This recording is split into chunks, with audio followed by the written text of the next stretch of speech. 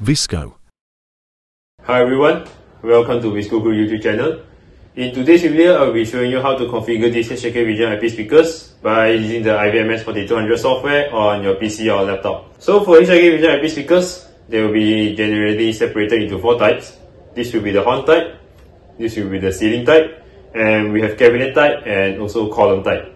So for every type of ceiling of speakers, there will be special functions. For example, this horn speaker can carry out functions like two-way audio, whereas these ceiling speakers can use Bluetooth, where we can connect our mobile devices, and this will act as a normal Bluetooth speaker. So for demonstration, I will be using this 7-watt horn speaker and also this 6-watt ceiling speaker. By using these IP speakers, I can achieve functions like playing audio files, broadcast, live broadcast, scheduled broadcast, or even text synthesis, and also lastly will be event linkages from your IP cameras, and this speaker can be linked to your IP cameras events.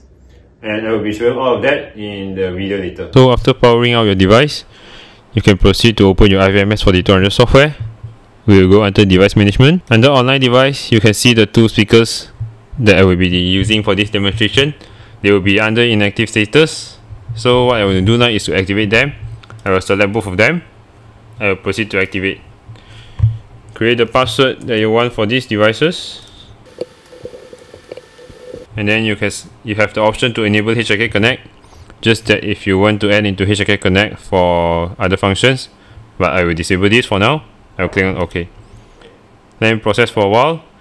You can see that both of them will be active. The next thing I will be doing is I will change the IP for these speakers. I will select one of them, click on the globe logo here, select DHCP, and then input the password that you have just used to activate the speakers just now.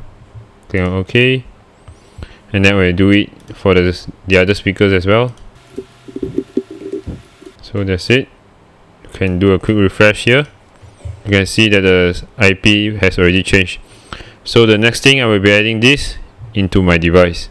I will select both of them and then click on add. The username will be admin,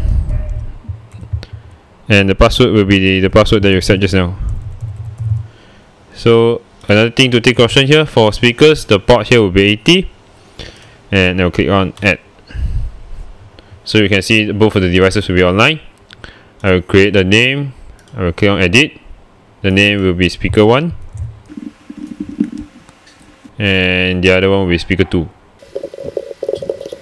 So after adding the devices into iVMS, the next thing you need to do, you need to go to main menu, go to this broadcast. So if your iVMS doesn't have this broadcast module, you can try reinstalling it, or you can try to upgrade your iVMS version to the latest one. So as you can see, these will be the 2 speakers that I just added just now. So in order to play audio, which will be the first thing that I will be demonstrating, we will need to go to material library. You can add your media in this default one, or also you can add a new library. So for testing, I will be adding 2 simple audio files. This will be the one, and after you add it, you can have an example. You can listen to that, you can edit the names, and you also can delete it. So after you successfully added that, you can go back to your broadcast console, select the speakers that you want to play that audio on. You can configure the volume by pressing this button here, this batch adjust volume. You can edit all the volume, like including Bluetooth input, audio in, mic input, audio channel output, and then select on OK. After that, you select the 2 speakers that you want to play the audio. Go under here, the play audio part, and select the audio file that you want to play. So just for demonstration, I will play short audio files on both of these speakers. Welcome, traveler. Function that I will be demonstrating is schedule broadcast. For this function, you will need to make sure that there will be MP3 files under your material library. And then for the setup, we will move on to schedule broadcast. You can select add. You can add the names for that, and then select the speakers that you want to do the schedule broadcasting. You can change your dates, and for the task type, for day schedule that will be 1 day, and then for week schedule, you can select add on every single day, which day you want to play that. I will proceed for day schedule. I will click on add, and then I will click on the audio files that I wanted to play. I can select the execution time. Just for example, I will select it at 12 PM every day, and then you can select it as you want to play it once, or you can loop it for how long, the duration. You can set this as well. I'll click on OK. So the broadcast priority will leave it at 5, and then the volume you can set. If you want it to lower it down, that will be the other option. I will click on OK. So that's it. After you set this, you can see under the applying status will be not applied. You will need to do one more thing, which is click on this apply task. After this is applied, the MP3 files that you selected will play through the speakers when the date is triggered. The next function that I will be demonstrating is this speak in real time function.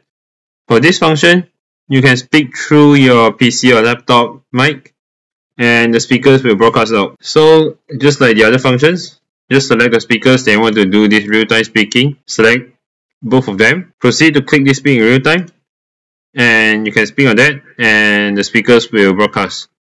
You can pause it, and also you can cancel it.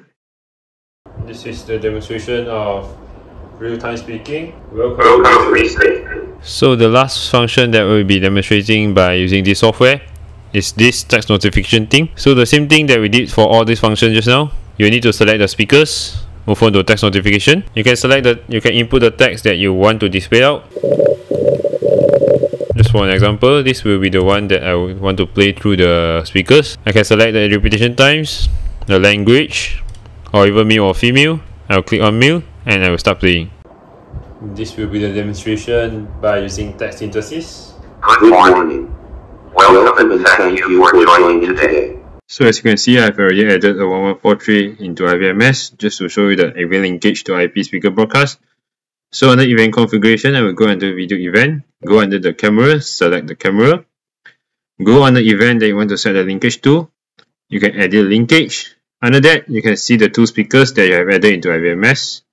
You can select broadcast linkage, select the speakers that you want to link to, and you can select the audio files that you want them to play when the event is triggered. And the play mode will be similar to the broadcast. So that's it for the configuration part of these IP speakers. Hope this video can help you. And thank you so much for watching, and see you again. VISKOU.